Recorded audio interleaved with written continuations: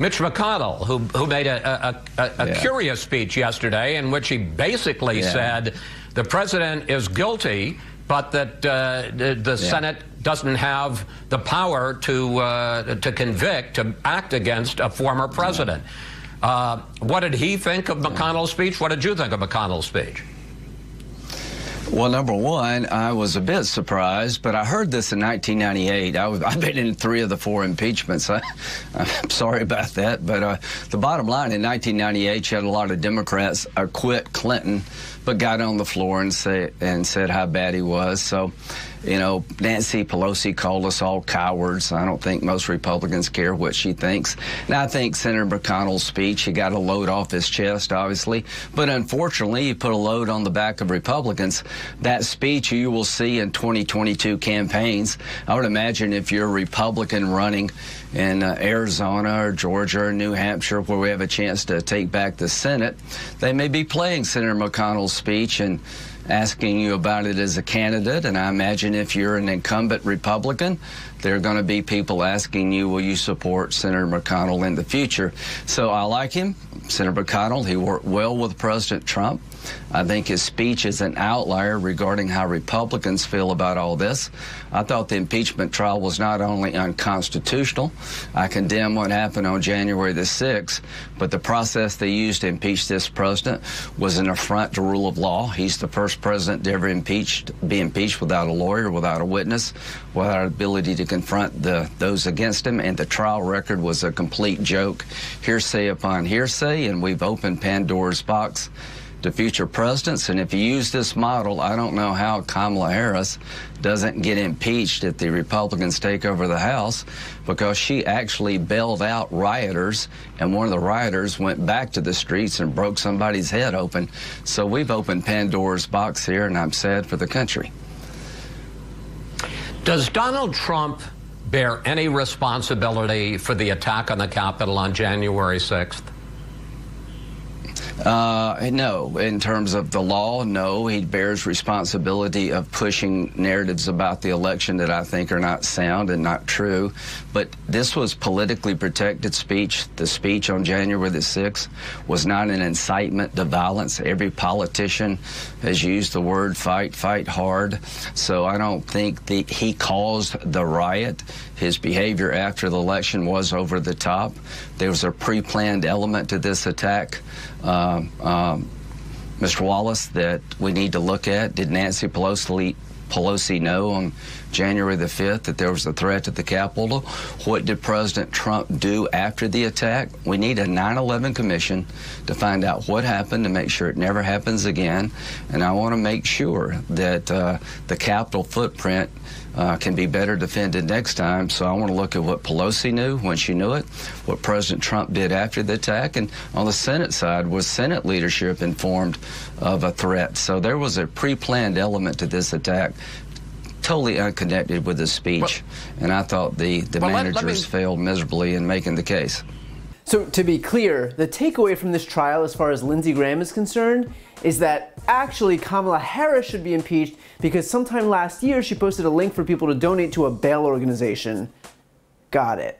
Now let's just think about this logically for a moment. The reason Graham threatened to impeach Kamala Harris for having posted a link to bail out protesters in Minnesota is an effort to both sides Trump's impeachment. But by that logic, if what Trump and Kamala did was equivalent, and if she should be impeached, then why didn't Graham vote to convict Trump? It's almost like, and bear with me here, he doesn't actually stand for anything besides being a partisan hack. And by the way, the ridiculousness of Graham's false equivalency aside, what he's saying isn't even accurate. The organization that Kamala Harris posted a link to was the Minnesota Freedom Fund, or MFF, which specializes in mitigating the inequities in the nation's cash bail system. Those who can't afford to pay the full bail amount have to either sit in jail until their trial or borrow money. It's a system not based on people's behavior, but their wealth, meaning that those who can't afford bail have to sit in jail while they lose yet more money while they await trial.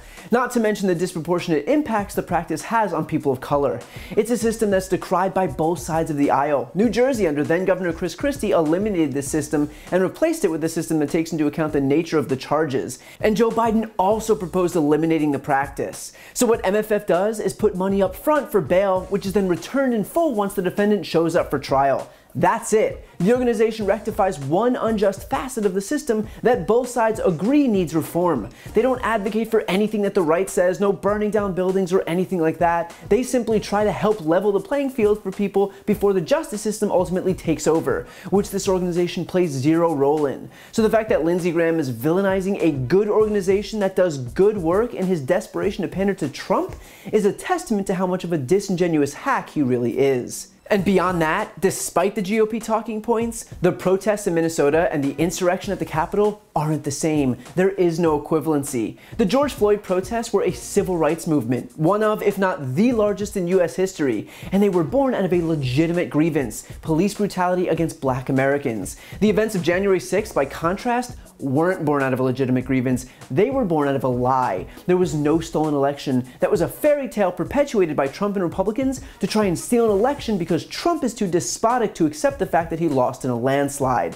There is no equivalency. They are not the same. And frankly, Lindsey Graham equating a protest against well-documented and proven police brutality with a protest against non-existent election fraud is all the proof you need that he's not acting in good faith. As for Graham complaining that McConnell called Trump out and so that'll be used against Republicans in 2022, imagine that being the issue for the Republicans who voted to acquit. Not their support of the big lie, not helping foment an armed insurrection at the Capitol that led to the deaths of a police officer and a number of Republican voters and nearly the vice president. All of that's totally fine as far as Graham is concerned. It's McConnell's soundbite that what Trump did was wrong, in case you were wondering just how remorse the GOP has over the events of the last few months. Graham even falls back on the baseless notion that the impeachment trial wasn't even constitutional, for which he has zero basis. Donald Trump was impeached while he was in office for conduct committed while he was president. The only reason the trial didn't occur during his term is because Mitch McConnell wouldn't schedule it until Biden was inaugurated. So for a Republican to claim that the scheduling made it invalid while they were in charge of scheduling is just peak hypocrisy, even for today's GOP. But if you're trying to make sense of any of this, the fact that Graham concludes by saying that Trump bears zero responsibility for the attack on the Capitol goes to show that he's either blinded by his own desperation to grovel to Trump, or he's so shameless that he doesn't mind pretending that he is.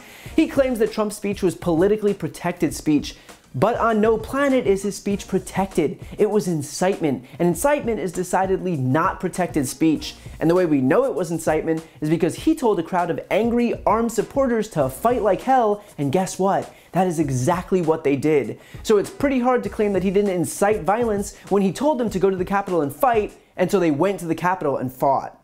In fact, his supporters quite literally announced from the crowd that they were there on Trump's orders. And it wasn't just that they were doing this for Mr. Trump, they were following his instructions. They said he had invited them, and in fact, as we heard, he had invited them. As one man explained on a live stream he taped from inside the Capitol, quote, "Our president wants us here. We wait and take orders from our president." Footage from inside the Capitol shows when the insurrectionists first got into the building and confronted police, the mob screamed at the officers that they were listening to President Trump. There's a million of us out there, and we are listening to Trump. You're the boss.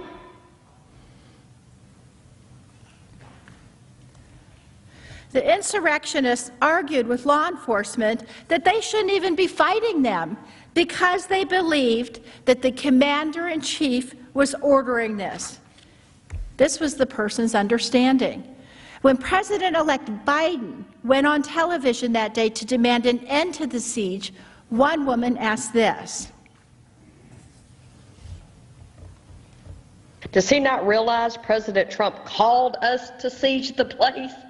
In their desperation to prove their allegiance to him, they proved the very case against him, that he was the reason they showed up at the Capitol. So Lindsey Graham will throw out every excuse that he could possibly cook up to kowtow to Trump, but he's only proving how compromised he is. Because remember, this is the guy who led Bill Clinton's impeachment for lying about a sexual encounter, who's now showing up on national television, twisting himself into pretzels, pretending that Donald Trump is totally innocent of inciting the insurrection that was carried out in his name. If Graham wants this pathetic pandering to be his only legacy, then he is on exactly the right track. While you're here, please check out my podcast, No Lie with Brian Tyler Cohen. I take a deep dive into the top stories of the week, and I also interview major players in the world of politics, like Kamala Harris, Adam Schiff, Nancy Pelosi, Pete Buttigieg, Katie Porter, Al Franken, Cory Booker, Jamie Harrison, Mary Trump, and many more. Again, that's No Lie with Brian Tyler Cohen, available anywhere you listen to podcasts.